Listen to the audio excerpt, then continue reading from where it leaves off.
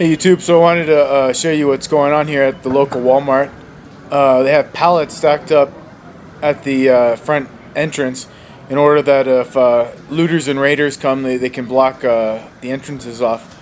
So as you can see, the situation's getting pretty critical here in Mexico City. I've never seen anything like that before, and there's also a lot of armed police, not security guards, like actual police inside of there.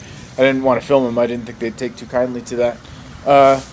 The atmosphere here in Mexico City is pretty somber right now. I went to church today. There weren't that many people there, and like I said, the mood is very dark and serious. People are very worried about the future here, and this is just the beginning.